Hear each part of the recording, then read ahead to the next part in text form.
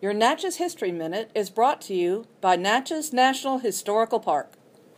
The four New Madrid earthquakes occurred from December 16, 1811 to February 7, 1812, and were described as the most powerful quakes to hit the United States east of the Rocky Mountains in recorded history. There are estimates that the earthquakes were felt strongly over almost 50,000 square miles.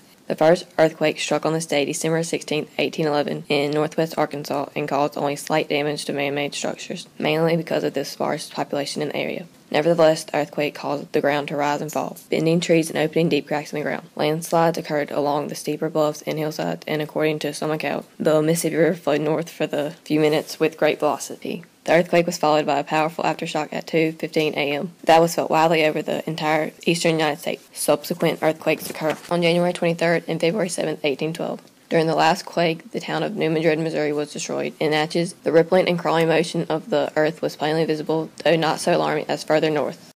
I'm Cece McKinney, a sophomore at Cathedral High School, and this has been your Natchez History Minute.